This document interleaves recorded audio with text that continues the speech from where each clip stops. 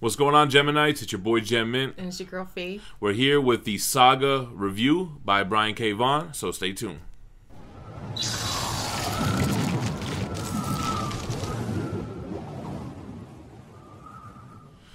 Alright, so we both just got done reading Saga. A lot of people have recommended it.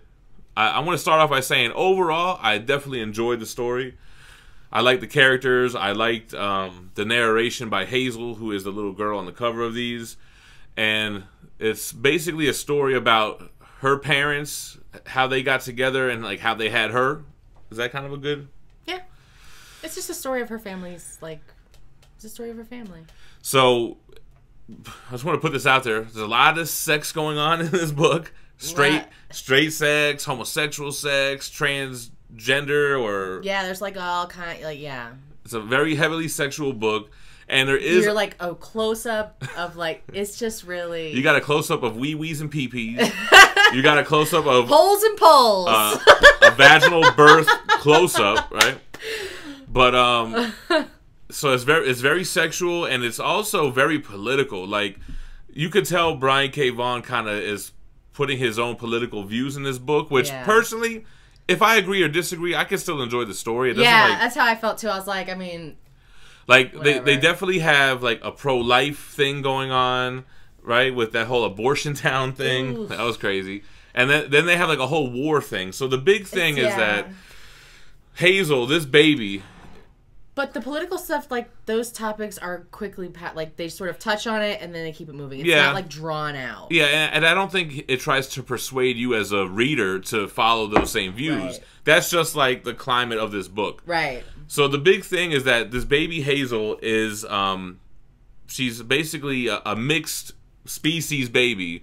They have the horns and then you have the wings. It's like a Romeo and Juliet type thing. But Romeo and Juliet never had a kid, though. I know, but I mean, like, that's like this the dynamic between the parents are from two battling sides. It is. So the winged creatures who have, like, all different types of wings, like the mother Alana has, like, pixie type of wings, but then there's a guy with, like, bat wings, and there's some with angel wings. Yeah, some have feathers, some have scales, some are leathery, some are soft. Like, you just have. That's what I like. That's what was one thing I was gonna say that I liked about the stories. It's just like a version of wings or a version of horns, any kind of horns. Right. So the wings are from the planet called Landfall, right? Right. And they're like a ever-moving technology. They throw away their old stuff. They're always moving forward to the future. And then their moon, which is called Wreath, is home to the horns. And our main character, Marco, has horns like a ram. But then you have some people who have horns like an antelope or a moose or a, And they're very culture-driven, and they always... what's the word I'm looking for? Well, the landfall winged people are like the future, and the moon horned people are very much rooted in past and tradition. In tradition, that's exactly what I was thinking. And they are able to, like, cast spells, which Marco, our main male protagonist, I don't know. Would say it's, you consider a magic, but it's really just arranging molecules type of stuff. They have their own language, which is called Blue, and every time they're speaking their language is in Blue, but it's not letters that we can comprehend. It's just I'm just like, I hope I understand. So what's going on, basically the planet and its moon have been at war for, like, a long-ass time. And so much to where, like, they started, like, saying, okay, we're not going to have war on our planet or moon anymore. Because if we destroy either or, the other can't be. So they start taking the battle elsewhere. And basically we meet Alana and Marco. And Alana is a army, military type person. And he's a prisoner. And they end up falling in love. And a lot of it has to do with a romance novel that Alana reads by this guy. I forget the exact name. It's Heist. His last name is Heist. Yeah. It's just... But it's kind of like one of those supermarket romance novels where the guy's got his shirt off and he's looking like Fabio. He's on a horse and she's like, oh. I think Brian, this is a guy that's writing this. I feel like he wrote Alana, like, perfect. Like, her... I love the art for her. She, like, the way she, like... Like, the emotions, but, like, he knows how to write females and, like, relationships. And I was like, yo, he really killed it. Like, I would have thought it was a female writer the way that he wrote, I don't know if that's sexist, but he really knew how to write Alana, and I really like that. you're set in, I don't know if it's futuristic. It's definitely a space opera type of book, yes. right? Like there's a lot of space traveling. They actually have a really cool organic tree-like spaceship. Yeah, that I was like, yeah.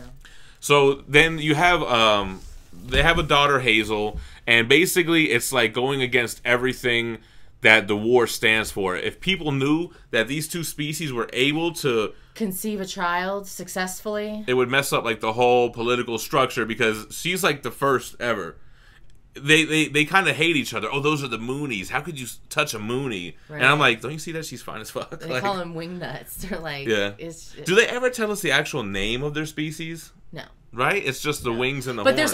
But there's also other planets with other crazy looking creatures that inhabit them. So because of the war, because they couldn't fight each other, because again, if they destroyed the planet or the moon, it would fuck up the whole shit. What's the point, right? So they had to contract their war to other planets. Mm-hmm. And so they've got these people who have television, different types of televisions for heads. So they're androids, and they have these television heads, and they're like royalty, and they have royalty amongst their civilization. Like if your screen is colored, that's how they tell it you're royal. If your screen is black and white, you're just a regular person. The king has a huge ass flat screen, and then like the janitor guy has like a rabbit ears type like thing. An old analog style. And it's funny because those androids, they're weird. They don't act like androids. They're very sexual. Yeah. They're always having sex with each other, and they can't really hide their emotions. So like their screen will show an image that like if they're angry, a roaring lion, which is really cool. Yeah, like stuff like that. So you have those androids, and then you also have this big mercenary facet of this story, where you have if you're a merc,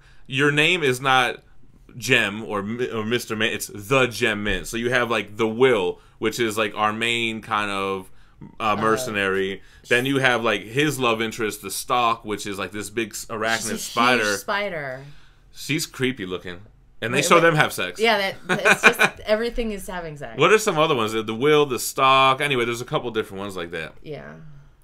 But basically, it's like a story. Hazel's telling this story of her parents. I love all her narrated scenes. Like I always felt those super easy to read. Yeah, those are good. And basically, they get split up. Hazel gets taken. Then they find Hazel, but then Marco's gone. Then Marco gets back, and then Alana's gone. So it's kind of a lot of, we got to get our family back together. There's some vaginal, what do you call that? Squirting. She's squirting in his face. Jeez. We got to flip through these books. But it might not be for everyone.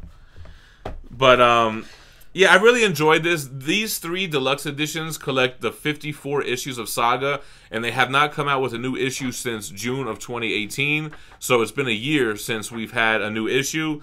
But I've researched this a little bit, and Brian K. Vaughn says that there is plans to do another 54 issues, which will complete this as a 108-issue epic. I'm looking forward to the next part of the story. The only thing is, it's like, dang, are we going to follow it on single issues? Yo, we didn't even talk about the grandmother who was, like, hard as hell.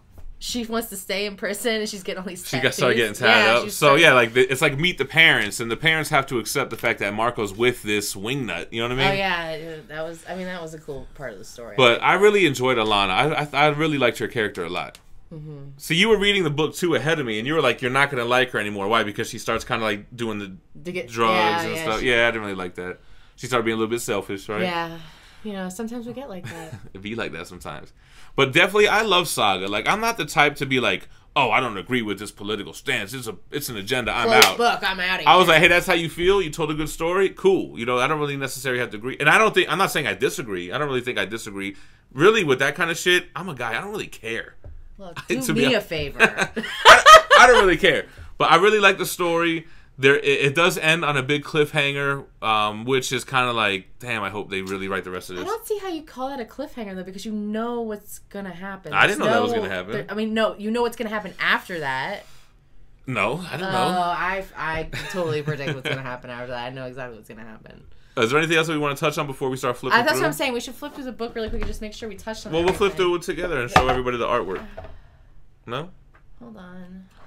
I like how the Will, which is the head merc, he gets really hurt. And the only way to heal him is they need the the sperm of a dragon. Dragon sperm. What do they call it? They don't call it sperm though. They call it spunk. Book. We need the spunk of a dragon. And you see all they go to try to find this dragon. They see all these female dragons that are like super intimidating. And then they find the male dragon. They look like large. You're thinking dragon like in Game of Thrones. They're like iguanas. Like a kimono dragon. But they're huge. But then they find the male and he's like giving himself head. And they get his spunk. And then they got to put the IV in the will. And then he ends up gaining a lot of weight. Like next time you see him, he's fat as hell. And you're like, yo, that was that damn dragon spunk. Oh, God. But it looked like lava. It was crazy, man. So gross. All right, so let's flip through these books together. We're going to get an idea of the art, which I really liked. Hold on, I think it's Fiona, right?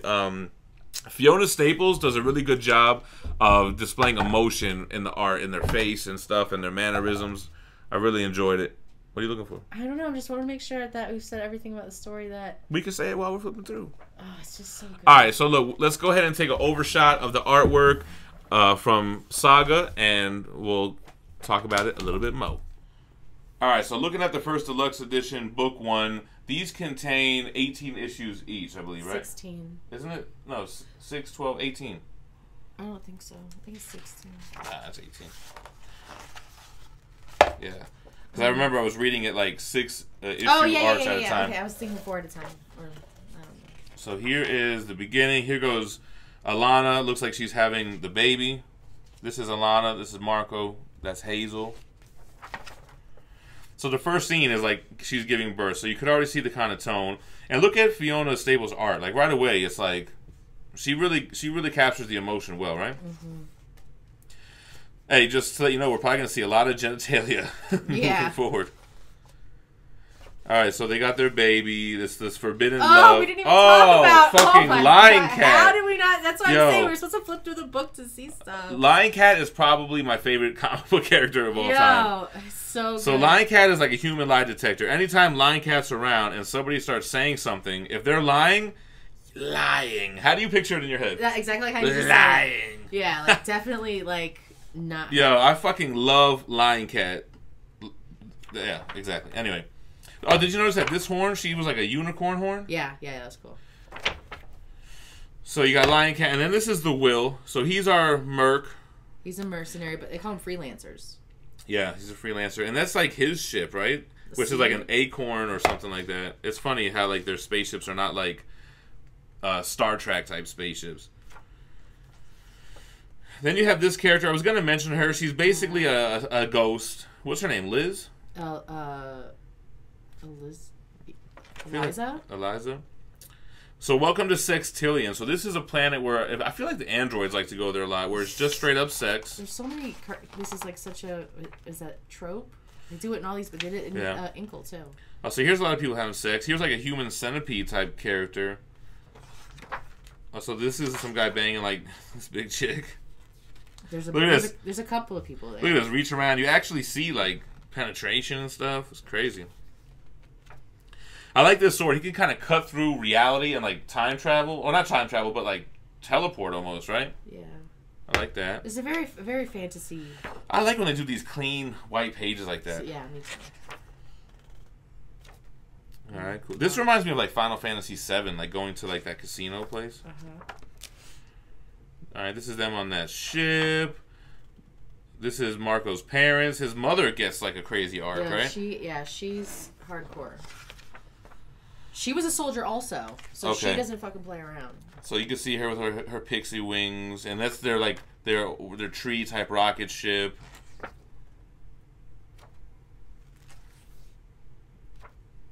Flip through. That's Gwendolyn, which, you know, I guess we don't need to say who she is. Yeah, no. How did we forget about lying? How do you forget? I don't know, because I was just trying to catch everything else. Here goes one of our TV head android guys. Yeah. A lot of people like, not this family, but the character Gus. Oh, here goes Heist, who's the writer of the novel. You know who I hated the most out of this book? The freaking reporter couple. Oh, yeah. Anytime they had dialogue, anytime they had dialogue, I was like, oh, these guys. I think his name, I can't remember their names. Doff? Right, Duff and Upshaw? yeah. Upshire? This is Robot Prince Robot 4, who you always wanted to call Ivy. I was just like, I just can't. I hate Roman numerals. I ended up really liking those robot characters, and I didn't think I was going to like them at first. But I think that they had a good story. Look, restarting. But I hate I hated their green words with the bubbles. Yeah, because this to me is a plot. I thought, were they talking telepathically or what? Yeah, this to me is this. But I guess it was just they were changing their bubbles so you can. I really just did not like their characters. So their characters are basically reporters that are on this scoop of this hazel creature that's been born, you know, and I don't know. It didn't go anywhere. Oh, look at this. Oh, my God. So there goes your vaginal birth. Oh, my God. With a butthole and everything. And the androids have that blue blood, very like aliens. Oh, and this is the mom. That's Alana doing her stint on Broadway. Yeah, see, like, he can't hide, like, the fact that he's mad as hell. Yeah, that arc was kind of like, whatever, with the whole Broadway stuff. Mm-hmm. She's just like a black cat right there. I'm holding it. Yeah, fuck it, I quit. So it's funny how even though they're not humans, they talk just like us, like in their mannerisms and like, oh, here they go, look at this. Boom. Yeah. Oops, I made a universe. I forget where that's from. I don't think that's really a part of the story. Oh, that's just, I think it's Liz entertaining. This looks like Promethea. Like they just put a little bit of Promethea in this part. What about that whole stuff? Marco held it down, though. You can't say he didn't. Yeah. Oh, there's the dragon. Yeah, here's the female dragons. Oh, we'll show you the male dragon. I feel like I hope this is like. Oh God. That's her urine. Ugh. No, I think without context, it's not a spoiler, you know. Okay. Oh, but you got to see how they do this male dragon. You don't do it yet? Yeah, keep going. Cause she Here's the Stalk's like brother or something, right? But he's from the same planet as her. Same species for sure. Thick AF. Damn, hitting her pregnant? That's crazy. Tell you, a lot of sex, man. Yeah, there's a lot. And we didn't even get to, like, all the different kinds of sex. I don't think we're going to find this shit, man. Yeah, I think we're past it. It's okay.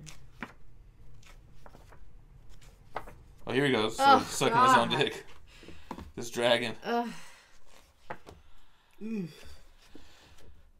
Again, I hate every scene with them. Did you enjoy them? No, they were just so boring. So after he's got injected with the dragon spunk to make himself heal, he's fat as hell. His dog reminded me of Deadpool. Really? That wasn't his dog, it was his sister's dog. Yeah. Because he had Lion Cat, it was his. So they show Hazel like getting bigger in each, and she gets bigger in the comics, which is cool. I'm surprised they're having sex again. Yeah. They go through a lot in their relationship. This guy was kind of crazy, right? Mm-hmm. Are we going to see the android's boner popped up? Oh, don't. Is it right here? Assume. Oh, what about these time suck creatures in outer space? I didn't understand what was going to happen if... I think it just was like a black hole or something. Didn't show his wiener? Was it over here? Why do you want us to show it? No, whatever.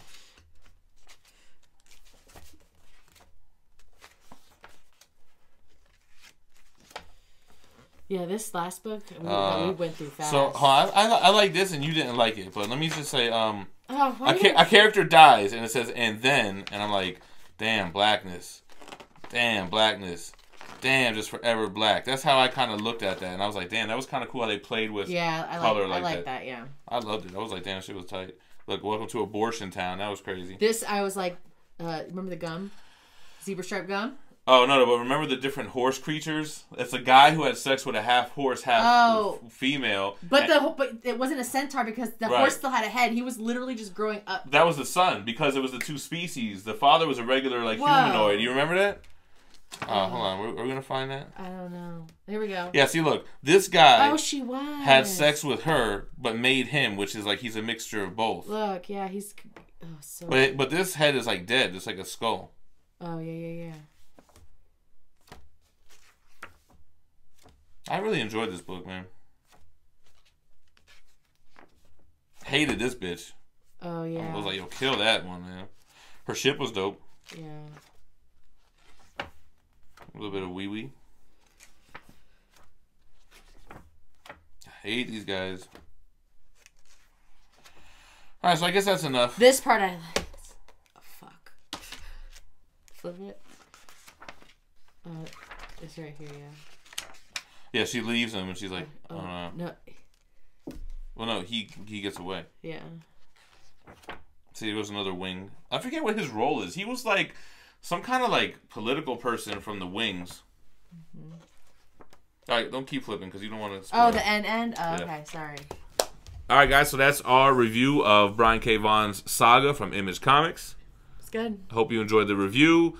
I believe they also have trade paperbacks, and I think there's one volume compendium, which is like a big softcover omnibus that collects this run if you want to read it. But you definitely enjoyed it. We read this thing fast. I wanted to read it ever since I saw this book with the titty out. If you got a titty out, I just scratched that. The whole city's out. Yeah, I heard that. Sorry. It's probably gonna be like. Yeah, you have to cut that out. So these were also very fast-paced reads. I thought it was gonna be like dense, but man, it was quick. I was like page turners. Yeah, each book was like maybe a little bit over a day of reading. I was knocking some out in a day. Yeah, well, the final book you knocked out in a day. For sure. All right, but let us know what you think about Saga in the comments below. Make sure to hit that like on the way out and subscribe to the channel because we're dropping content every day. Stay minty. Peace.